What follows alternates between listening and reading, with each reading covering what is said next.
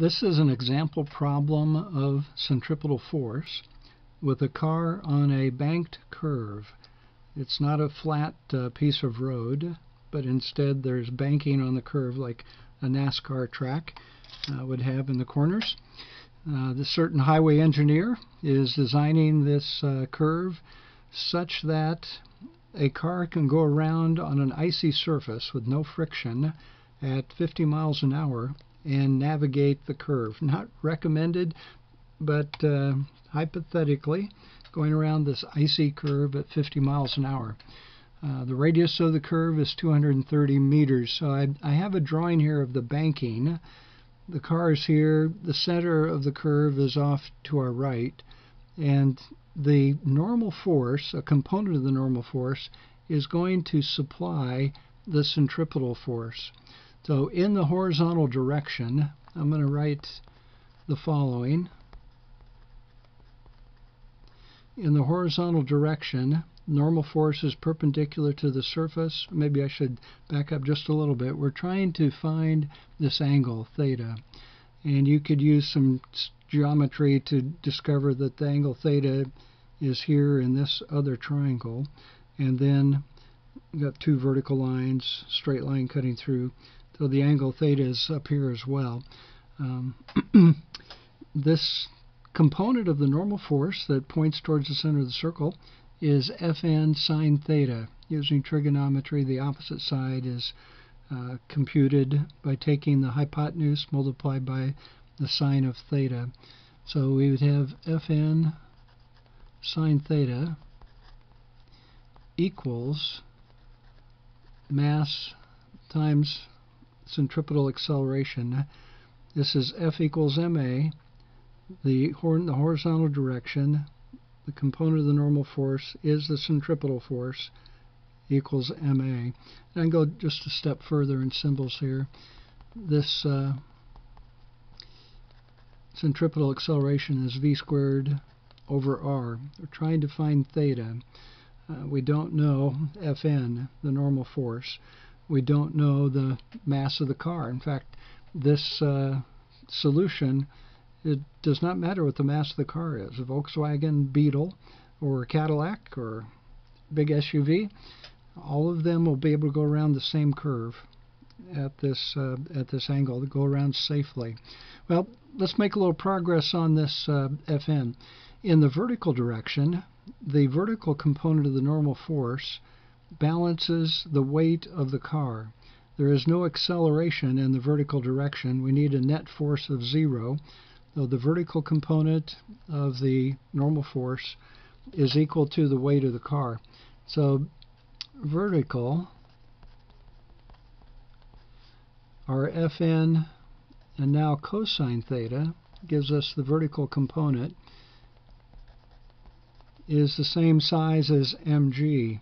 One's positive, one's negative, but they add to 0, but one is numerically equal to the other. And of course we can solve for Fn here. Just divide both sides by cosine theta. And you might note what's true about Fn and mg when we're on this situation of going around a curve. Well, what is true is that the normal force is actually bigger than the weight. Cosine theta is going to be 1 if theta is 0 degrees, a flat curve. But in this situation, we're going to be up at some angle theta. Cosine theta is going to be less than 1. The normal force is bigger than the weight. Just that's a side note. So let's go ahead and substitute that in. We're going to replace Fn with what it's worth in symbols, mg over cosine theta. So go up just a little bit here. So where Fn appeared, I'm going to put in mg over cosine theta. I still have times sine theta equals mv squared over r. And here's our first discovery.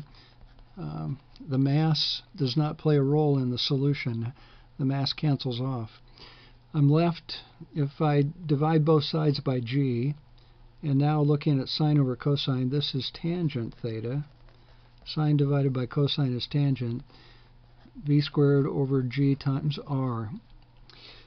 So let's work on our V just a little bit. I want to use standard metric units, so I have to change the 50 miles an hour into meters per second. So 50 miles an hour divided by 1 times 0.447 meters per second is 1 mile per hour. And use your calculator, multiply those two numerators together, and the miles per hour cancels. We're left with 22.35 meters per second. So this tangent theta is equal to 22.35 meters per second. To square that, 9.8 meters per second squared for the acceleration due to gravity, 230 meters for the radius of the circle. Notice I'm going to have meters squared over second squared in the numerator. I have meters squared over second squared in the denominator. So units are going to cancel. It's what we should have. Tangent of theta just gives us a number without units. Doing the calculation on the right side, tangent theta is 0.2216, at least approximately. To find the value of theta, I have to get it out of control of the tangent. So I need to take inverse tangent of both sides. This is a mathematical function called inverse tangent. It's the inverse function to tangent. I have to do that operation on both sides. Here, inverse tangent and tangent functions cancel. Just leave us theta. On your calculator, if you're in degree mode and you do this operation, inverse tangent of 0.2216, you come up with 12.5 degrees. That's the angle that the road should be built with. Now you might ask, what if somebody doesn't read the sign, the warning sign that says, go into this curve exactly at 50 miles an hour, and suppose they're going too fast. Suppose the speed is higher. Well, right up here, we could solve for r, and I'm going to do so. R is equal to v squared g tangent theta. So this was all worked out and consistent if we have the 50 mile an hour speed. If v becomes larger, r becomes larger. Our roadway is fixed. That's construction, 12.5 degrees. Acceleration due to gravity is fixed. So if we make v bigger, r will be bigger, and the person will go up and into the ditch on this side of the road. If the speed is smaller, then r will be smaller, and the person will go down into the ditch on this side. So, of course, we want a little bit of friction, and that gives us leeway on the speed. But hypothetical problem, no friction, and we can calculate the ramp angle by combining the horizontal and vertical information to eliminate the unknown normal force. And that's pretty much straightforward after that. Come up with 12.5 degrees for the angle of the roadway. So ask your instructor if you have questions on that, and keep practicing.